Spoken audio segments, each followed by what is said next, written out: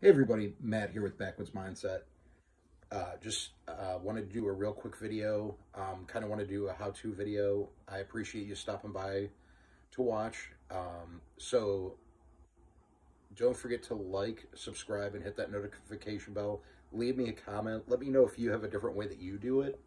I'll kind of show two different ways that I've seen it and the way that I do it. Just to kind of, I'm not going to, the one way I might not do it, but we'll see. I have an extra shrimp here, but it's with shrimp for catfishing. So I have a lot of luck, and I never used them before. This is something recently in the last year I've been doing, using shrimp for catfishing, for channel cats. When I'm in areas where it's channel cats, some places where I'm at in Ohio, that's what we have is channel cats. You go farther west, farther south, you start seeing the flatheads. That's when we use live, cut bluegill, stuff like that. But wanted to kind of show you what I do, because some people have a lot of trouble keeping their shrimp on the hook.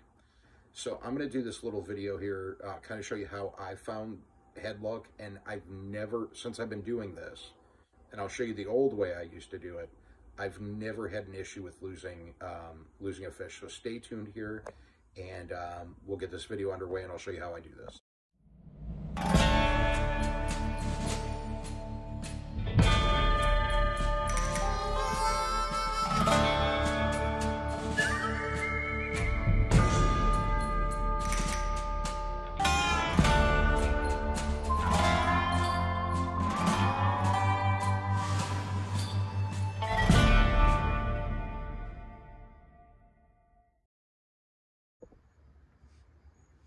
Okay, so this is an 8/0 hook that I use, a circle hook. You can see it here. It's razor sharp on the tip. These are what I prefer to use for catfishing. And I like the 8/0. It's pretty good. It's a nice thick, and I don't know if you can really see here, but it's a pretty beefy hook. But anyway, so the way I used to do it, and here's a shrimp here. I found a place that I can actually buy them, and they have the head still on the shrimp. I have better luck with those too. The thing is, the place is an hour away, so unfortunately, this over here, I can try to get some better light. My ring light's actually dying, but I'm just gonna keep doing this. So what I used to do is, you see the piece of shrimp like this, I would go through and hook through the meat like this, go through and then up, and then I would spin it around and I'd get it through the tail. But with this, I would have them trying to take it from here, and they'd rip it off, or they'd grab the tail, rip it off like that. So I'll take this back off of here. So this is how I started doing it.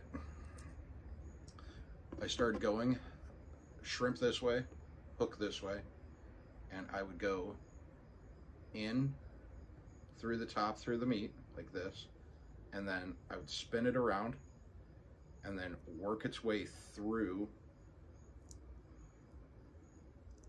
and I grab the tail, and then I force the hook up through the tail, because that's where it grips real hard, and you want to be real careful when you're doing it so that you don't get the hook. And then you end up with a hook on a shrimp like that, so when they come in, they don't even see the hook, they come up and bite it, and it takes them. So that's how I do these. This is how it works out the best. These don't come off real easy. You can cast it, it's not going to go anywhere. It's held on there real tight. You can slide it around, you can get it up higher, but that is exactly how I do it, and that works best for me. So that's my way of doing it.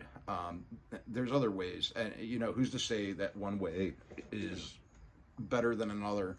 Some people might have better luck doing it the first way that I showed it. I do it that way. I don't lose the shrimp. Fish seem to go for it when I have it like this. I've never had an issue. So I just wanted to show you real quick. Thanks again for watching. Don't forget to like, subscribe, and hit that notification bell. I'm going to be back with another video soon. I really appreciate you guys. Thank you so much. And look out for the next video. Have a good night, everybody.